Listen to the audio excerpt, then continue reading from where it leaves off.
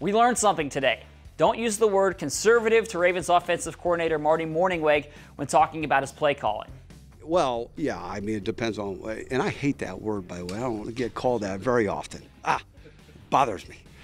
This came up because after Sunday's 19-14 win over the Bengals, quarterback Joe Flacco said that the offense got a little too conservative in the second half. The team had built up a 16-3 lead, but they just couldn't completely put the Bengals away, and that made things way more exciting than they needed to be in the final few minutes. Joe and Marty had a good conversation about all that after the game, and they both feel like they need to keep the pressure on once they build up that lead.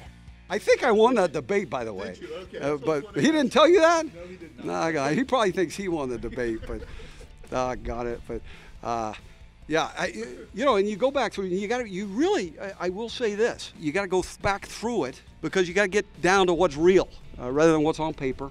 Comfortable that we did the things that we had to do to win the doggone game. That's the most important thing. A little disappointed that. Yeah, we certainly could be more aggressive. No question about that. Something else that was interesting from today's press conference was hearing defensive coordinator Dean Pease talk about the relationship that he has with Dolphins head coach Adam Gase. Dean actually met Adam when he was back in high school and helped give him his start in the coaching profession. I was recruiting Marshall High School in Michigan when I was at Michigan State, and I signed their quarterback, a kid named Ryan Van Dyne, and Adam was his best friend. He always wanted to be a coach.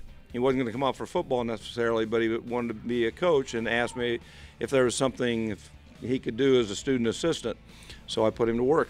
It's a great story. It also just kind of tells you a little bit about the kind of person that Dean Pease is. And the last thing I want to mention is that we do have some tickets available for Sunday's game. The Dolphins returned 200 tickets today that they're not going to use. So that means that you need to act quickly to make sure that you have a seat at M&T Bank Stadium this weekend to give us a great home field advantage for this huge game. Go ahead and get those tickets on Ticketmaster. That's it for me on the final drive today. But as always, thanks for watching, and I'll catch all of you again tomorrow.